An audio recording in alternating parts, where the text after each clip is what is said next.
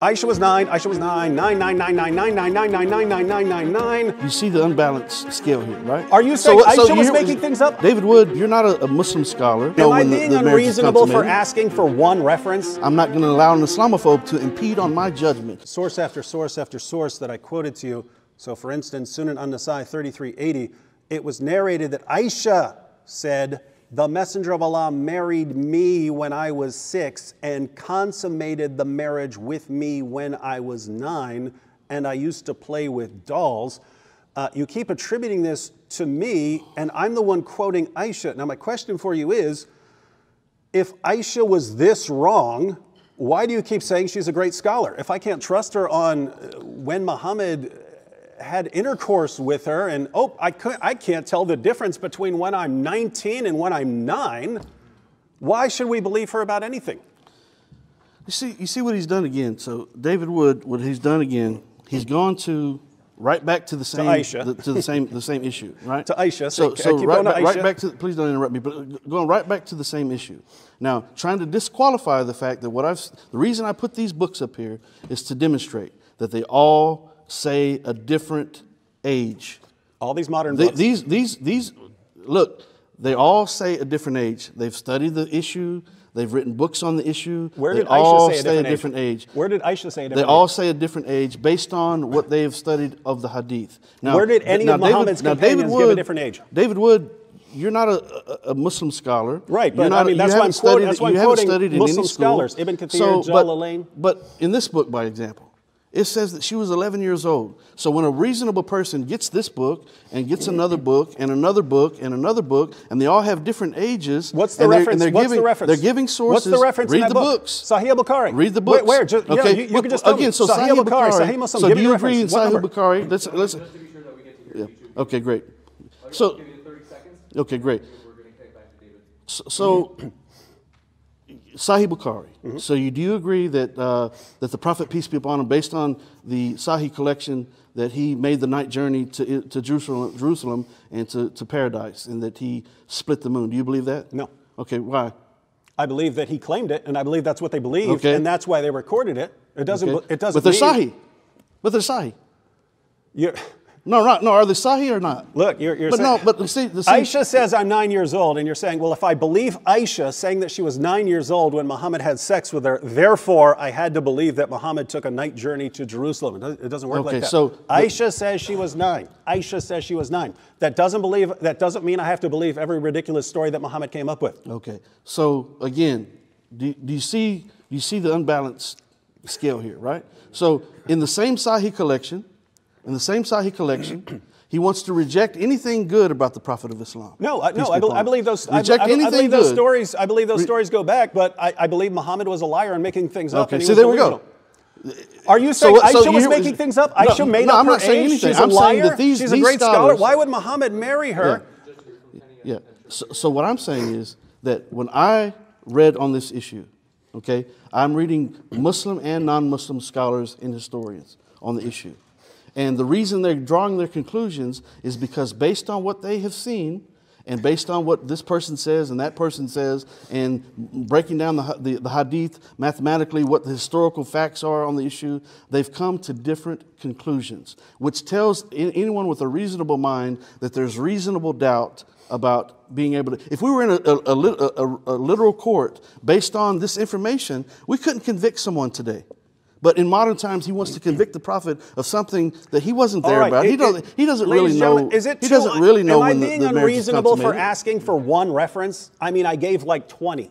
Am I unreasonable for asking for one? If Aisha says over and over and over again, and 11 of the Tabi'in report this directly from Aisha herself, and other companions of Muhammad state it, from their own observations that she was 9, if this is what we have saying that Aisha was 9, and you're saying, well, maybe she was 11, maybe she was 13, maybe she was 18, maybe she was 19, is it too much to say, give me one single reference in anything remotely resembling an authentic Muslim source to show that. Okay, great. Instead, it's no, we'll go to the encyclopedia. We know that people disagree today. Why? Muslim scholars and apologists keep circulating these articles filled with lies, and then someone like Gary Wills will come along and say, oh, Muslims don't know when Muslims don't know how old she was. There must be all this disagreement. Okay. No, there's zero disagreement. So for the second time, he's proved my case.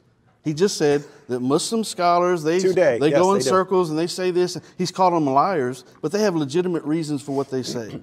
Not references, apparently. Sure, I've already mentioned what these people say in these articles and in these books. I've already mentioned that. Now again, he's proving my case for me, because he's now admitting again for the second time that the Muslims have disagreement. Now he wants to latch on to one side and not consider the other side because it doesn't fit his agenda. And so what a logical person has to look at all this information, and you cannot pick up 10 books and read through 10 books and get 10 different ages and say, this one's the one I'm going to go with. You can't do that. You cannot do that. I mean, not if you're a sincere person, unbiased, with no reason to, to draw a illogical conclusion. Obviously, it would be illogical to say, all right, I've looked at these 10 books and I'm just going to, any, mini, miny, mo, I'm going to go with that one. Now, the hadiths that he's talking about, they were, from what the scholars state, that they were narrated by someone by the name of Hisham when he migrated from Medina to Iraq. That's a lie. I'm telling you what this... That's a lie. And by the way, you calling me a liar, or you calling the scholars a liar? You're not going to call me a liar. I'm saying you read an article. No, well, and the article's a liar. But you heard I read the article, right? Yeah, and I quoted, and I showed this comes from 11 different tabi'in and multiple other companions. So the Muslim scholars... Do you know who Hisham was? The Muslim scholars are stating, okay, that... Now, I'm not arguing... Keep in mind, I'm not arguing for one side or the other. Y'all don't know what I actually believe on the issue. Because the point is, I don't know what to believe on the issue. That's what I believe. Who was Hisham? I don't know what to, hold on. I don't know what to believe on the issue because there's conflicting evidence, okay? And I'm not going to allow any Muslim to impede on my judgment. I'm not going to allow an Islamophobe to impede on my judgment. A person who approaches this unbiasedly has to say, I don't know what to believe, because obviously none of these people are talking about it. No historian, no scholar, Muslim or non-Muslim alike, people from Encyclopedia, Hazelton, none of these people were there. Matter of fact, the people narrating it in the same hadith that he's talking about, they weren't there. They're saying what someone else said. Hashem is narrating from what his father told him. Mm-hmm. And again, let me make the point about the fact. Hold on, I want to make the point about. Okay. No more than like 20. Yeah, I don't need. Tell Okay, them who Hishem's father was. So the point being is that Hishem is known historically to have had a compromised memory. Now, this is what I've read in multiple works. He had a compromised memory. He was in his 70s, and that caused the hadith to be in question. On top of that, it only came from Iraqi sources. It only came from Iraqi sources, and the scholars have a problem with that because they say that it doesn't make sense. Okay, go ahead. Who was Hisham? Do you know? Do you know who Hisham was? Yeah, I know who he was. Tell us all about it. Who was he? Yeah, I know. He's the one that narrated those hadiths. But who was he? Yeah, go ahead. You don't know? Yeah, I know. He was. Yeah, I do know. Who was he? I mean, he was the grandson of someone, right? He was the son of Zubair. Okay, and the grandson of who? He was that. What does that matter? Abu Bakr. Okay, great. But what does that matter? Zubair is Aisha's nephew. Hisham is his son. He gets the hadith from his father, who was Aisha's nephew, who got everything from Aisha. And that's just one source. That's just one of 11. That's just one of 11 sources who recorded it from Aisha. So you've got Aisha. Guys, if you have 11 different people all reporting the same story from Aisha, and it's confirmed by multiple companions of Muhammad, if you don't know that, if you can't say, if that's in dispute, if you say, I've got 11 people all reporting the same exact story from the same exact girl, and that's just no evidence because, you've got the encyclopedia, New World Encyclopedia or something on your side, then fine. Don't tell me we know anything about these people. Okay, Don't tell me we know anything. If I can't trust 11 witnesses plus a bunch of companions, we can't trust them. Don't tell me we know anything about your prophet. Okay. All we conclude is that there was mass lying and your sources are completely unreliable. I'm fine with that. But if we actually take your sources remotely seriously, Aisha was 9, Aisha was 9, 9, 9, 9, 9, 9, 9, 9, 9, 9, 9, 9, 9, 9. And we get down to the modern period, Muslims are embarrassed because this is a source of great criticism. Some make things up. And notice, that's what he's quoting. He's quoting someone who says this all comes from one source, Hisham. It's a total lie. Someone made that up, put it in an article. It's a lie. It's been exposed repeatedly. It's been exposed for years. Okay, he's repeating it. He didn't even know who Hisham was. So someone made it up and put it in, or they're making up lies and put it in an article. Yes, that's a total lie. So everything about Islam, the Muslims are all lying. And they're all making up this manufacturing. This is the amazing thing. I believe the sources more than you do. Right, so I have more confidence. They're all manufacturing I have more respect for Aisha and Muhammad's companions and I have more respect for Aisha and Muhammad's companions and Ibn Kathir and Islam's greatest scholars. I have more respect for them than Muslim apologists. He's just going on and on and on. You bumping your lip like that's not doing anything. You have to go over Kenny response, and then we'll kick it back over to David. So. Yeah, okay, so thank you. And so, again, I mentioned an article by example. I mentioned an article. I didn't write the article. Published February 2019 by Sheikh Dr. Ridwan Ibn Salim. I'm going to read it again.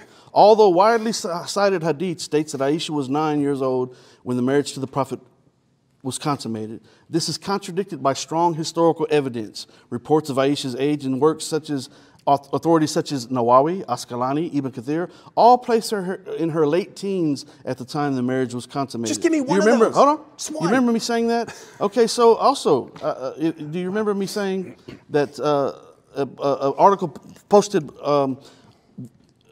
last month, December 28, 2021, by Faisal Rahman, what does he say?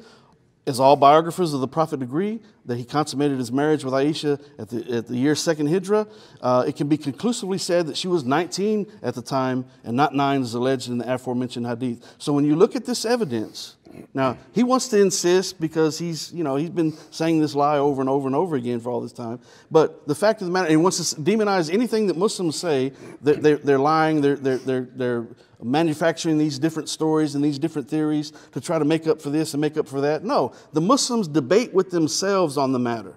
And I'm going to repeat it again. Listen closely. The Muslims debate with themselves on the matter. Okay? And if they're debating with themselves on the matter, that means that there's no agreement on the issue.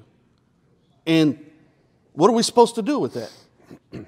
I'm not the scholar, right? I'm not the hadith scholar. I'm not the one that came up with those issues or those studies. Yeah, other Muslims have done that, and they've come to different conclusions. You know who the greatest hadith scholar of all time is?